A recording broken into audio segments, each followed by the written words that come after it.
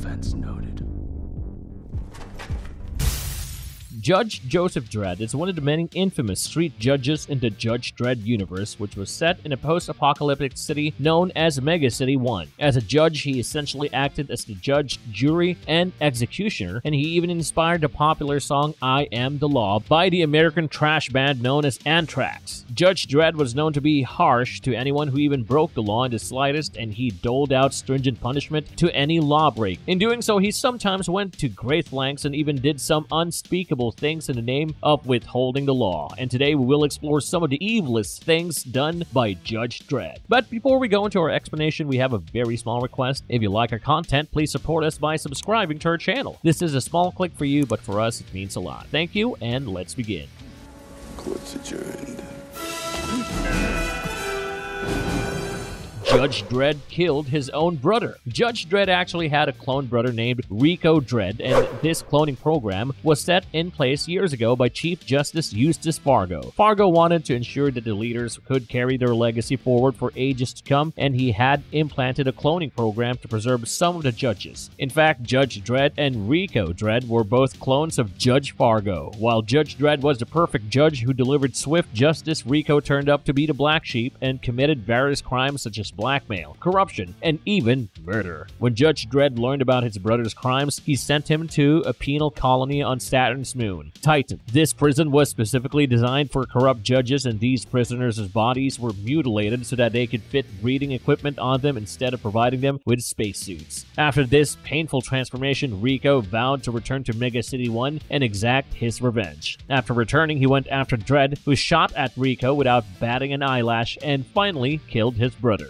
He abused and bullied his only friend. Judge Dredd preferred his own company and liked to stay alone, and he had mostly dedicated his entire life to work. He would even sleep for just 10 minutes with the help of a sleep machine, and he essentially had no social life as he spent most of his time on the streets of Mega City 1. However, Dredd had one friend before these sleep machines were introduced. He used to spend time with his landlady, Maria, as well as his robotic friend Walter, the Wobot. This robot was introduced in a story arc titled Robot Wars, and he served as a foil to Dredd's character. Walter would often make fun of Dredd or mimic his actions in a joking manner, and Dredd eventually had enough of him and kicked him out of the streets. While Walter only ever wanted to be Dredd's friend, he got tired of Dredd's bullying and then decided to take revenge after being kicked out. Walter led a tiny rebellion against Dredd and even shot him in the process, and it is a shame to think that all of it could have been avoided if Dredd didn't bully his only friend. When Judge Dredd took over the U.S. Initially, the U.S. government did interfere in the judges' activities and even tried to stop them. In fact, the judges actually served under the orders of the U.S. government from 2031 to 2070 until Robert L. Booth was elected as the President of the USA. President Booth was an authoritarian isolationist who even tried to interfere in the works of the judges and other world governments. His actions finally gave way to the Third World War, and Booth ordered the U.S. Army to occupy various industrial points worldwide. Eventually, multiple nations and the mega cities protested his actions, and Booth declared that they should give up or else he would nuke every single country and alliance. This war caused a lot of large-scale damage to the entire world, and various places become uninhabitable wastelands as a result of this nuclear war. Eventually, many survivors migrated to the mega cities, hoping for a better future, and the judges then decided to take matters into their own hands. Dredd, as well as the other judges, marched to the White House and then deposed President Booth before finally taking over his position of authority and declaring that the USA is no more. After this point, the USA did not exist anymore, and the judges assumed all power and became the judge, jury, and executioners of the law. Judge Dredd, the murderer of democracy. The judge system was essentially authoritarian in nature, and it marked the end of democracy in Mega City 1. In this manner, all the judges enabled the fascist state of Mega City 1 and became enablers of this system, which had murdered democracy. In a story titled A Letter to Judge Dredd, a man named Sholey put forth his views about this system and its impact on regular citizens. He put forth his opinion about how Mega City 1 should be democratic, and he had once even participated in a peaceful protest for the same issue. The judges had brutally attacked the protesters, and Sholey suffered multiple severe injuries, including a brain injury that caused him to suffer from violent delusions for the rest of his life and even led him to commit murder. A young boy named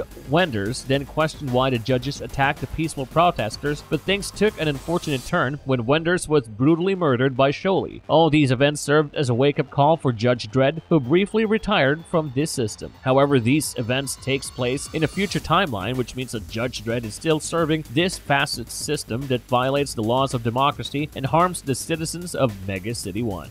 When Judge Dredd mercilessly executed those who surrendered. In a debut storyline written by John Wagner and Carlos Ezquerra, the judges were first introduced as the enforcers of justice who had complete authority to take any action against a criminal. Right from the start, Judge Dredd is presented as an unsympathetic character who does not hesitate to end others' lives. And this storyline even shows the harsh reality of this severe form of ruling in Mega City 1. When Judge Dredd arrives at the robbery scene, a few criminals surrender themselves and submit to the law. However, Judge Dredd then orders all of them to get down on their knees and mercilessly shoots a bullet in the back of their heads. Judge Dredd's shocking actions were considered a little inappropriate for the audience. This debut storyline was then replaced with an alternate story wherein Dredd only executes people as a form of self-defense. He treated the helpless mutants as monsters. During the nuclear war of 2070, North America suffered drastic consequences and the entire place turned into a nuclear desert. It was then referred to as the Cursed Earth, and very few beings managed to survive the war. These victims of the war had been exposed to radiation due to nuclear weapons, and they were disfigured and even treated as monsters. While some of these mutants lived outside Mega City 1, a majority of the mutants migrated to Mega City in the hopes of a better future. Some judges did view them as humans, but Judge Dredd, as well as many other judges, considered them to be monsters. Judge Dredd even went as far as executing these mutants whenever they attempted to move to Mega City 1. These mutants were banished from the city and forced to live in the barren wasteland surrounding the place. Dredd's view of the mutants changed during the origin story arc, wherein he discovered that some were his relatives. However, he did order them to get sterilized before entering the city, which still shows that he did not fully view them as victims or regular humans. He did not hesitate to nuke an entire city. In the Apocalypse War plotline, Judge Dredd's Mega City 1 was targeted by another city known as East Meg 1. During this invasion, the Soviet judges of East Meg 1 attacked Mega City 1 with nuclear missiles and caused large-scale death and destruction. After over 400 million citizens died, the entire city was buried under rubble and ruin. Judge Dredd could not bear to see this happen and decided to lead a guerrilla resistance against the Soviet judges. He finally managed to capture one of their missile bunkers and devised a plan to redirect the nuclear missiles towards East Meg 1 instead. The Soviet judges begged him to reconsider and even told him that around 500,000 people would lose their lives if he went ahead and nuked the city. However, Judge Dredd has made up his mind and pressed the button that finally wiped out an entire city in just a matter of seconds.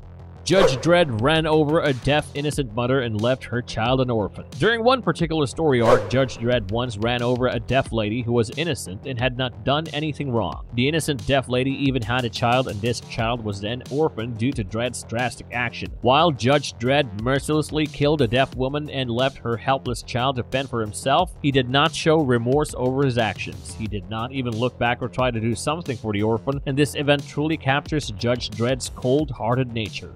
What is Judge Dredd's unique brand of ethics? Judge Dredd's actions come across as evil, but he did not break the law in his eyes and only followed his own ethics. While most of his actions are pretty horrid, he perceived them as his way of upholding the law and ensuring that justice is served in any situation. He was even known for his impartial and honest ways of applying the law on the streets of Mega City 1, and Judge Dredd tried his best to uphold the morals of the judge system. While he can be extreme in some scenarios, he eventually becomes a more moral character who realizes that some of his actions may not be right. He did have flaws, and his character did some unspeakable things, but he sometimes showed regret after using force. He even tried to cause minimal harm to civilians and also do his best to protect the people of Mega City 1, and some storylines also explored his inner conflict regarding the ethics of his actions. Of course, Judge Dredd only acted in the interest of Mega City 1 at the end of the day and believed that he was justified in his methods to enforce the law. He would not hesitate to harshly punish criminals or even commit acts that might violate certain human rights in the modern day, and his character even serves as a parody that makes the audience think about the actions of law enforcers.